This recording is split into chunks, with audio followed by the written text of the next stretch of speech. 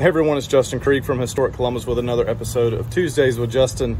Today I thought it might be appropriate. We've been hearing a lot about bridges in the news recently, so I thought I would do a little research and talk to you all a little bit today about some bridge history, specifically railroad bridge history in Columbus.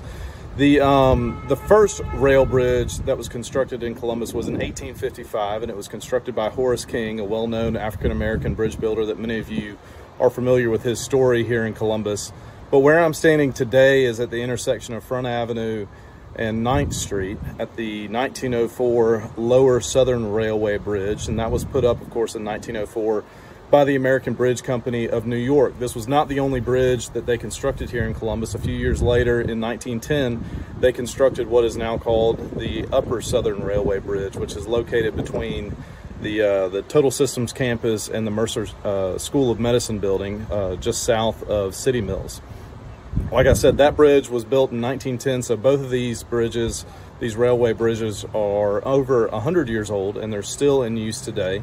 The Upper Southern Railway Bridge has a line that's 38 miles long, and it originally ran to Opelika and then connected up with a bridge or a rail line that went from the main line that went from Atlanta to Montgomery and then on to further points west.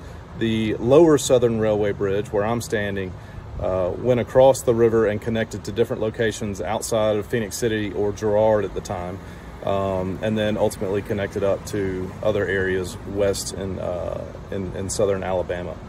With that, we will see you all next Tuesday.